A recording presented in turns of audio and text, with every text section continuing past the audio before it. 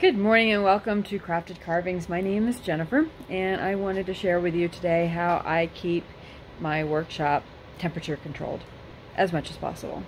So I'm in a 16-foot tall space that has some insulation. It's a metal building, metal shell, and it does have some insulation, thankfully, because I don't know how I'd be able to keep this at all climate controlled for any amount of money if I didn't have some sort of insulation in here.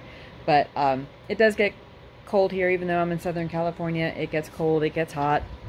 In the summer it can be as hot as 115 degrees outside. In the winter, highs during the day generally get up to 50 for the most part. I think it's been very rare that it hasn't gotten past the 40s for a high.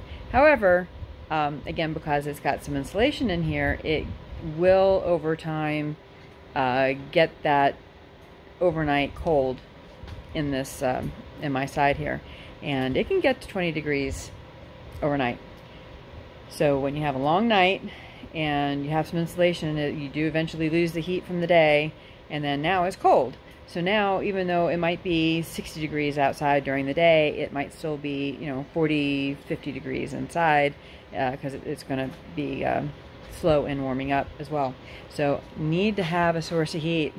So it's my pellet stove. I got it from a scratch and dent sale company that does a lot of Amazon pallets. So I got a really great deal on it. But it was giving me some issues at the end of last season, and I limped through because I have alternative sources. So I also have a bullet heater. Now this is not my preferred method. I got it there. That's where it stays during the summer because it's out of the way. And that runs on diesel, and it shoots a flame out the front. Well, not really a flame, but shoots the heat out the front.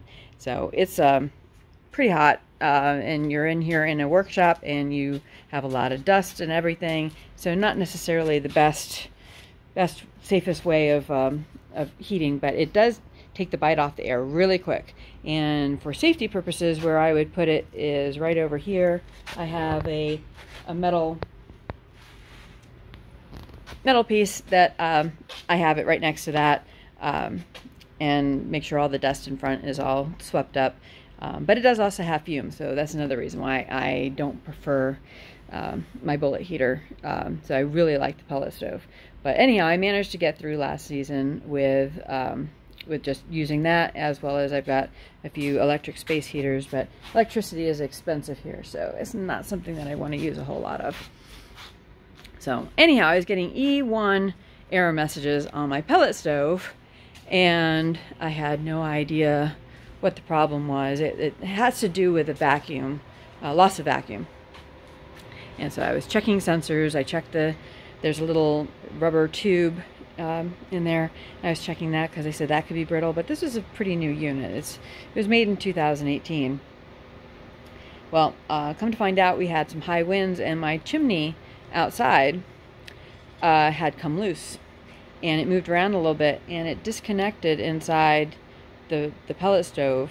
It disconnected the chimney going into it, so that was enough to set off the E1 error code for loss of vacuum, because it wasn't completing, I guess, that loop. It wasn't drawing the air out as fast as it should be. So it's been running now for 20 minutes, and I haven't been able to have it run that long in a long time. So I'm hoping that solved the problem, and I just wanted to share with you, though, some things that I do.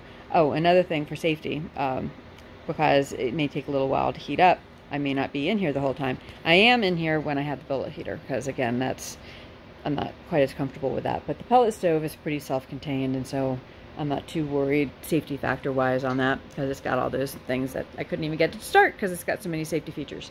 But I do have cameras in here, and I've got a fire detector also that is interconnected wirelessly. So if a fire detector goes off in here, then I will hear it over where I may be passing the time while my area is getting warmed up.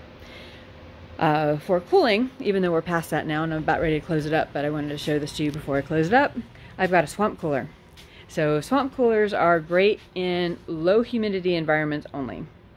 It does not work in where I originally came from, Maryland, because humidity is too high. But that swamp cooler,